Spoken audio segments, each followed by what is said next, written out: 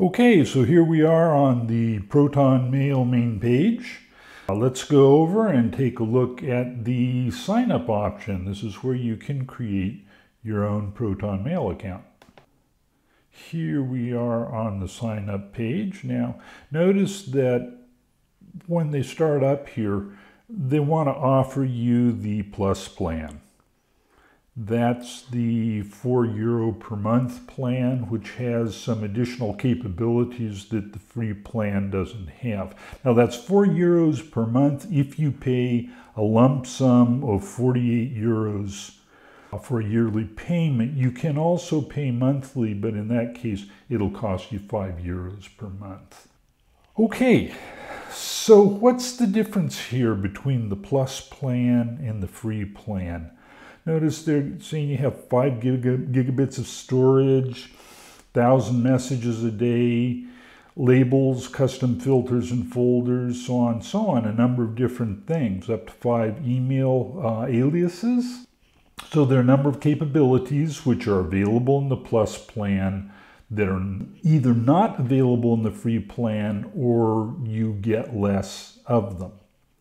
So there are differences. That's to be expected. Let's take a look at the free plan. You notice that in their list of what it supports, it shows a whole lot less. But that's a little bit misleading in that, for example, down here it says you get labels, custom filters, and folders. Well, you actually get some of that up here with the free plan also. So this is what I'm going to tell you about that. Notice that for the free plan, right down here it says upgrade anytime. One thing that you can do, and what I actually recommend that most people do, is go ahead and select the free plan. And once you have worked with it a little bit, got an idea of how does it function for you, do you like it, is it useful, so on and so on. If you want to use ProtonMail more extensively than what the free plan seems to offer you, then just go ahead and upgrade. But take it for a spin first. It doesn't cost you anything, it's easy to do. That's my recommendation. So let's go ahead and we'll select the free plan. I'm going to create a demo account. And here's where you add what's going to be your username or your account name.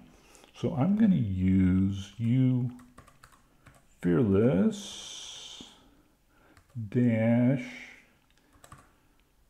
demo. Now notice it wants to change that to Fearless, so that's not what I want. Okay, UFearless-demo.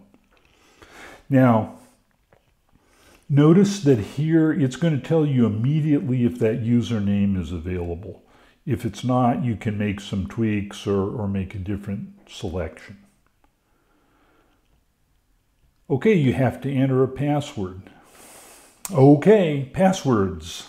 We don't like passwords very much. We tend to be really bad at them. We have a tendency to choose bad passwords. That's a problem when we're really trying to get some privacy and security in our online existence. You need a good quality password. For that, you have basically two choices. One is create a good one yourself and either remember it or write it down or do something so that you'll be able to have it available when you need it. Or number two, use a password manager. That really is my recommendation. A password manager is a really good idea. So I recommend that you do that. I'm going to be having a blog post coming up here shortly about password managers, and I'll be making some recommendations, so you might want to check that out too. Right now, I'm just going to enter a password. It's not going to be a especially good password because I'm just going to delete this account when I'm done with it. My only purpose in creating it is to show you how this works. So let me do that.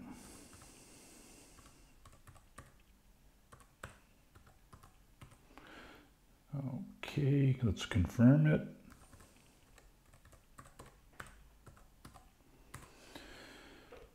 Okay, so we're good with that.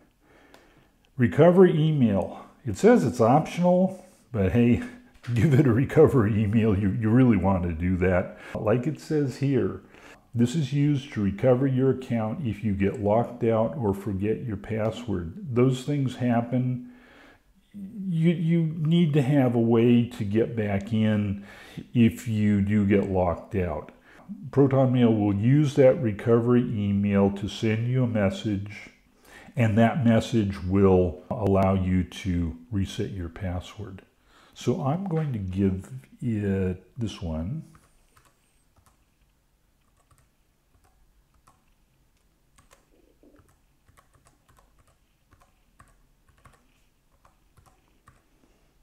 Okay, and that's an email address that you can contact me at also. You'll find it on the site.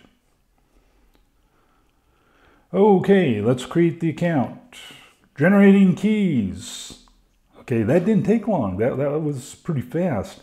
Depending on what device you're doing it on, it may take longer or it may take a shorter period of time. It's really important that you should understand that those keys are generated on your device, on your PC, your laptop. In this case, this is a Mac. Those keys belong to you. You have them. ProtonMail does not have them. The only thing that ProtonMail stores are the encrypted versions of your messages. ProtonMail cannot see what's inside those messages. The only way to see what's inside those messages are to open them up, decrypt them with the keys that you and only you have. This is where the strength and privacy of ProtonMail really comes from. So that's important. Now, it wants to know, are you human? It gives you an option for CAPTCHA, and you can just click and say, I'm not a robot. It normally accepts that. It will use email. You can give it an email address here, type in that email address and click send, and it will send you an email, and then you respond to that email. It identifies you that way. You can do it with an SMS message, put in a telephone number, and click send, and it'll send you a code for you to put in. Or you can, hey, you can donate some money. Bots don't donate money, right? That's not usually what bots do. Bots do other things. They don't donate money. So you can go that way also. You can use credit card, or you can use PayPal. Okay, I'm just going to go the simple way. I'm going to do the CAPTCHA. Let's see if it likes me or doesn't like me. Okay, seem to be happy enough with me. That's nice. It finishes creating the account, doing all the things that it needs to do to get everything set up and ready to go. Takes just a moment for it to do that. And here we are. Our account has been created. It's now offering you a couple of options. You can change your display name. That display name, notice it says down here, this is the from name that people will see when you email them. So like if you want to have, if I wanted this to say Cameron Bunch, then I could change that to Cameron Bunch. And when I send an email, that's what people would see coming into their inbox. Now you can change this later on in settings also. You can change this and a lot of other things. You can follow them on social media. Not a bad thing at all to do, and you just might want to share them out also if you decide that you like the product. And you can download the apps, the Android app and the iOS Apple app. Both very well designed apps. They make ProtonMail a whole lot easier to use on your mobile devices. So I'm not going to change anything here, but you can see what it is that you can do. And here we are. We've got our new account. It starts out with a little tour, just very short, just a couple of tips that help you to get started. It says, if you ever want to view this tutorial again, you can access it by clicking your username in the upper right corner. So if you don't look at it to begin with, it's still there for you. Let's just take a look. Personalize your layout. You got two choices here. It's fairly basic, but it's kind of a full screen, split screen option that you've got. And you can do things like create folders, create tags, control your folders and labels, or folders and tags. Now remember, I said that the free account does in fact give you a few of these. I don't remember how many it is, but it's a fairly small number. It's enough to let you check it out and see how it works and decide if you want more or not. Pretty much everybody probably is familiar enough with folders. Tags get used a lot also. Both are very helpful ways of organizing your email. Okay, and help and support. That can be really important. You can get help and support.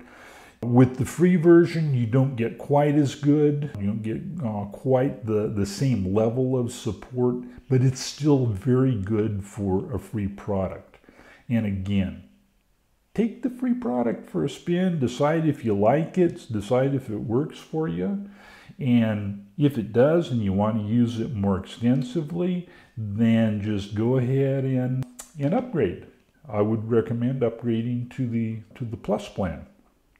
If you want to read a message, your new messages will come in and they'll show up here in your inbox. And say we just want to read the welcome message, and everything will show up over here, so you can read your messages. You can reply to messages. Okay, you can compose new messages. All the usual things that you can do in pretty much any email system. The big difference here is the tremendous amount of privacy and security that this system can give you. So that's basically it for the creation of the account. I'll be doing some more blogs on how to use it, how to connect it up with PGP. I'm planning on doing one on the Proton VPN, which you can use either independently or in conjunction with ProtonMail. So I hope that you'll be watching for those.